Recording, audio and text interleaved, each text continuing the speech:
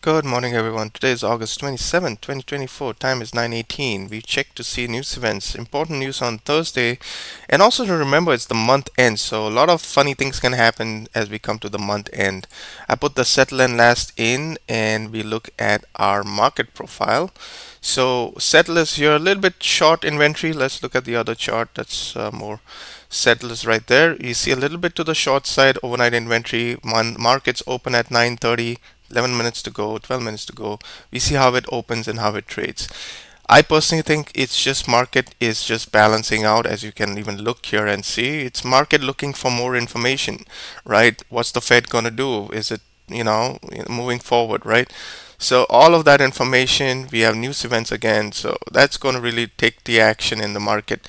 And it's the month end, so be cautious. It's anything could happen. We also have a long weekend coming up. So all of those factors are to be considered.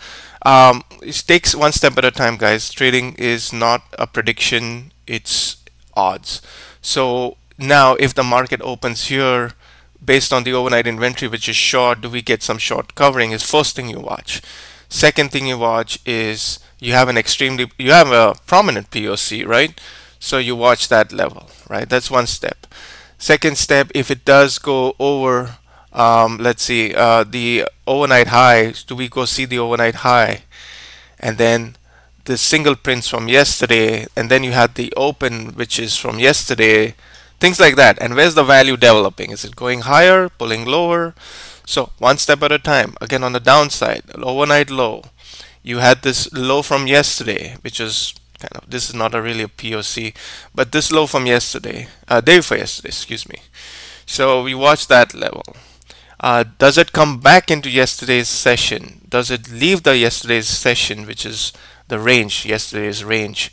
And does it continue lower? So things like that. I know it's a lot of information for those of you who are new, but watch my market profile 101. I explain all of this, So one step at a time, that's how you trade. Right now, basically, market is in balance. It's looking for more information. On the top side, I mentioned about this gap. We could close this gap and move higher. And on the downside, we also have another gap. So it's like a trend line for me right now. If you see these levels, it's like a trend, right? So if this does start picking up tempo, you want to look for going short because the value would be lower. And, there are these single prints technically from this gap up, right? So watch out for things like that. Let's talk a little bit about the fun coin, Bitcoin. So if you've not seen my previous video, I highly recommend you watch it because I mentioned about this P shape, right? And these sessions are the overnight. I just took it as regular trading hours, 9:30 to 4 Eastern. So it did look like a P shape. I said my interpretation is like it's just short covering. There's no new money buying. It's just my interpretation. And short covering can weaken the market. I said the odds may be good that we could come back lower if if it doesn't hold this.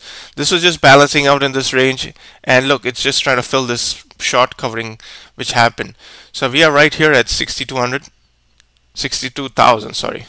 And if we come back into this zone, which I marked it as balance, which is 61,700, we could potentially go down to 5,800 as well. Again, this is not an prediction. I will see step by step. I will see if it comes in this zone, the tempo picks up, you look for shorts, and then you could potentially go down lower. The odds then are higher that it goes lower because the balance guidelines come into effect. So one step at a time. Don't look for a trade. Let the trade come to you. You may find answers to go long and short if you keep looking for a trade. That's the side of trading nobody talks about. You may find it to go, okay, I think this would bounce off here and go longer. It could. But what if, it could even break here and then go short. Oh, maybe I should go short. So you're going to speak both sides, right? You have to really find the odds in it. Like, okay, it may do this, it may do this, but what are the odds of this working more of going short than it going higher? So that's how you condition your mind to take trades. Alright guys, that's all. Let me know if any questions and trade safe. Aloha.